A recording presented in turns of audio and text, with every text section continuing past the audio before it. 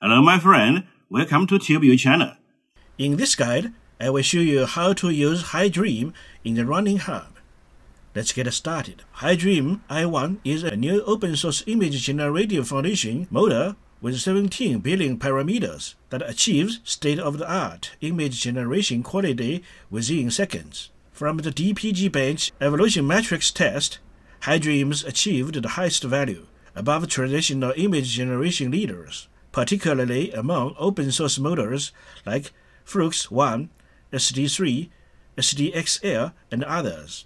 Additionally, in the Generative and HPSV 2.1 benchmark tests, it scored the highest value as well. For more information on its capability and excellence, check out a YouTube video by AI Search that introduces HiDream in detail. However, this model requires strong hardware support, especially GPUs with very large VRAM, at least 16 GB minimum. I only have an older 8 GB RTX 2070, which many others might have too.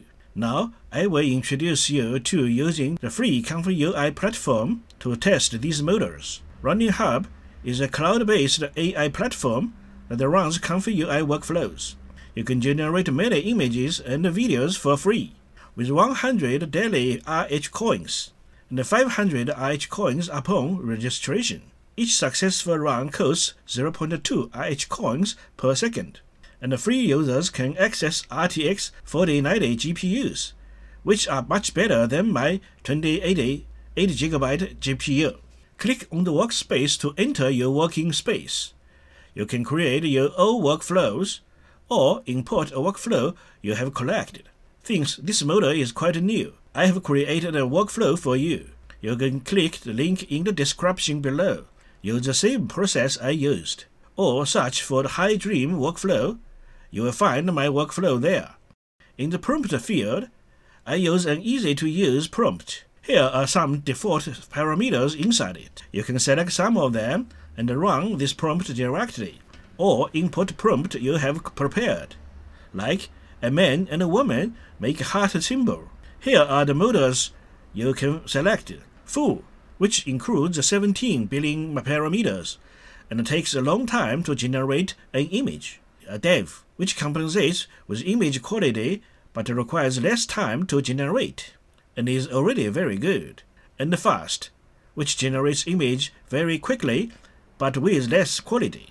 For resolution, you can input your own or use the default setting, which may speed up the image generation.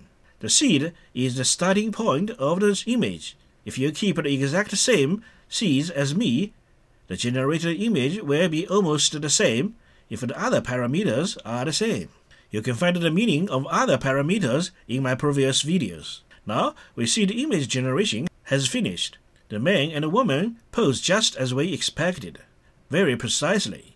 Then I tried another image.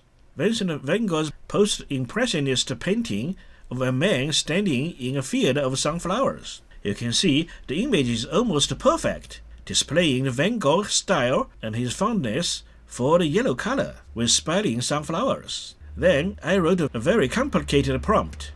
I asked ChatGPT to generate a prompt for me. Describe a man writing a love letter.